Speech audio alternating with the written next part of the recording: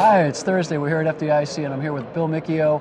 He's with the World Police and Fire Games, and he's here to tell you a little bit about what's going to be going on at the games, how you can participate, attend, and help contribute to support the efforts of the World Police and Fire Games and the good work they're doing for firefighters and cops across the nation. Bill, thank you for being here with us. Thank you, Bobby. So tell us a little bit about the games. What happens at the games? Well, the World Police and Fire Games have been in existence for 25 years, and every 2 years it's held in a different city around the world. And 10,000 policemen and firemen from all around the world compete in these games.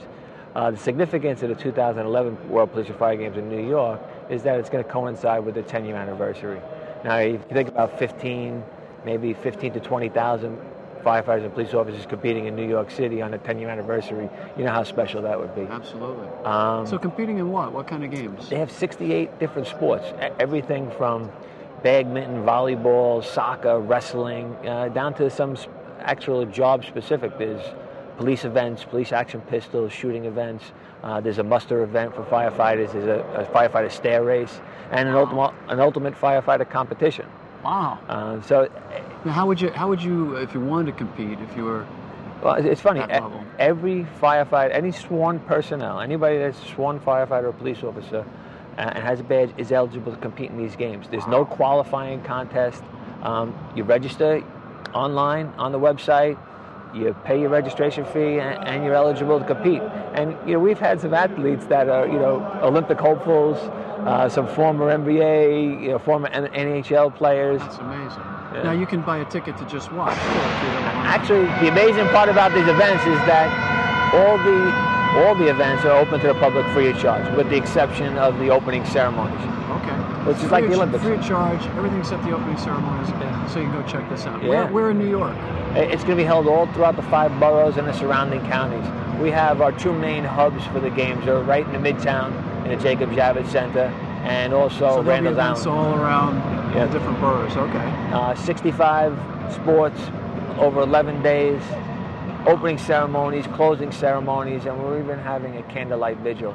Is there any retired stuff? Any of the retired guys? Actually, all the retired firefighters and police officers are eligible to compete. So not only do they volunteer and they want to be a part of the games, they may feel like, I'm too out of shape. And you can compete in your own age group. So my father competed in the 70 and over 100-meter super slow dash in Adelaide, Australia. The super slow track.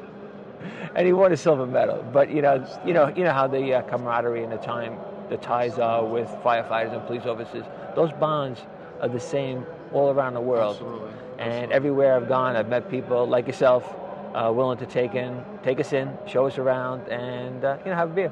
Outstanding. So how do people find out more about it? I'm sure if you go to our website, or if you Google 2011 worldpoliceandfiregames.com kind of it's thing? actually 2011 WPFG.org.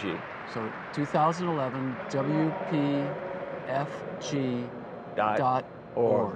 Okay. And if you Google 2011 World Police and Fire Games, it'll come up and it'll show you right there. Which is how most people get everything these days.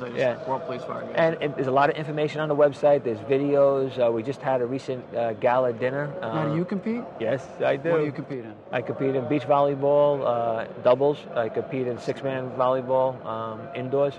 And the best part about it is my brother and I are doubles partners. Now, is your brother on the job Yes, too? he is. Okay, great. He's actually the recording secretary for the Uniform Firefighters Association. Wow. Before that, he worked in 127 truck out in Queens. And, we just have a good time. There may be better teams than us, but nobody has more fun. Well, Bill, thank you so much for stopping by. Bobby, thank you very much. One more time, go to 2011 World Police and Fire Games, WPFG.org. Bill, thank you very much. Thank you. This is FDIC. It's Thursday, and we'll see you here tomorrow.